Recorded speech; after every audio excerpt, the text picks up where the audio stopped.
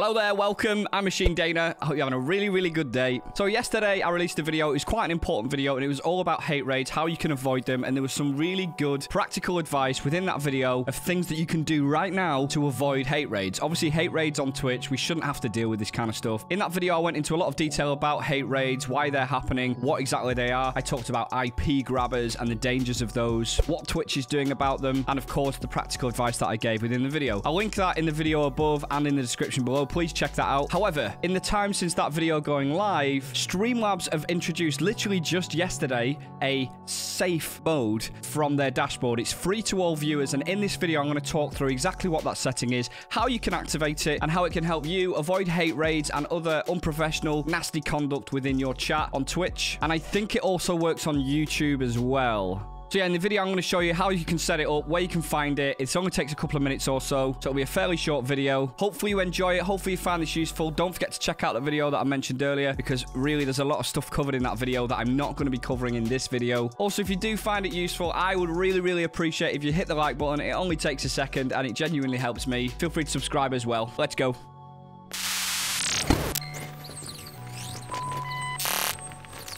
So first and foremost, there is an article here that covers this in a little bit more detail. There are two main elements to this. The first element is just activating safe mode to do the basics. That will clear all the recent events that have happened. It will clear the currently queued alert box alerts, for example, host raids and followers. And it will also just disable the follower alerts as well. So basically what it does is it works with alert box on Streamlabs to almost like disable it, but also like almost like do a reset on it. And this is particularly useful for follower botting, where you might get 1,000 follow notifications coming through. Using safe mode will literally just kill those and end them. If you also use Cloudbot from Streamlabs, which is the chat bot and controls all kinds of other things like moderation, other modules and interactions and commands and timers and things like that. And by the way, I've got loads of videos on how to install Cloudbot, how to use it, and all the modules that are available within Cloudbot. So I'll link some of those videos below. And I'll put a card on the playlist as well if you want to browse through that playlist. If you use Cloudbot and enable safety mode, it will put the chat into emote-only mode. It will put the chat into follow-only mode. It'll put the chat into sub-only mode, and it will disable chat alerts for followers. So there'll be no alerts within the actual chat panel itself. I've also done a video all about chat alerts too, which again, I'll link in the description. It will also then clear the chat history in chat. And the reason why this is possible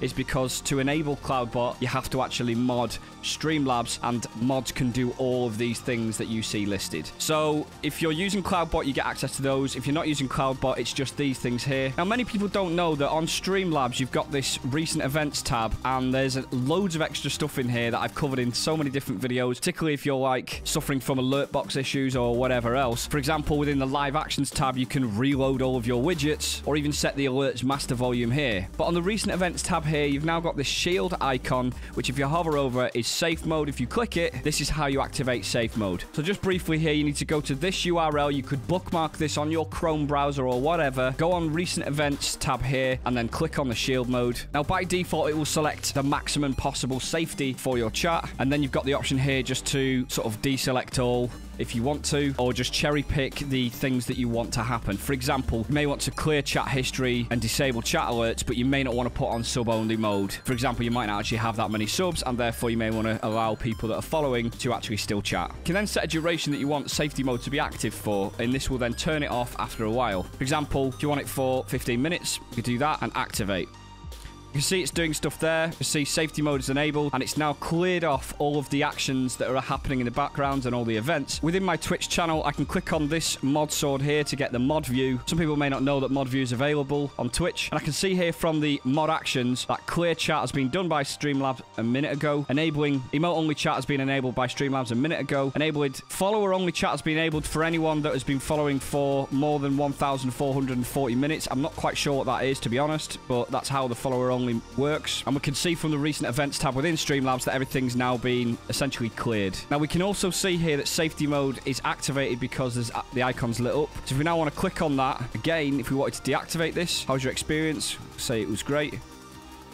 And just by clicking safety mode there, it has deactivated it. So going back into mod mode here, I can see it's been removed by Streamlabs, follower only removed, and essentially all that has been undone. Now when I click back into safety mode, I can see that I've got the option to reactivate it, which confirms that it's not currently active. Now a few things about the Cloudbot safety functions that I mentioned earlier. Within the Cloudbot function here, you do need to make sure that Cloudbot is turned on here. You do need to make sure that you've /modded Streamlabs in your chat, and you also need to make sure that you've logged in with the relevant account that you're applying the safety mode to. So if you've logged into your Streamlabs account with your YouTube account and you're trying to put safety mode onto Twitch, you might have some problems there. But you can also go into settings here under account, go into account settings here, and you can see which accounts have been connected here and the respective username. So there you go, that's safety mode from Streamlabs. Really good tool that they've just implemented there, really quick, and it's nice that they've done that in a timely manner. It's been great that they've jumped all over the opportunity. Of course, they're going to get some financial benefit from this. Of course, it's in their business model to do stuff like this, but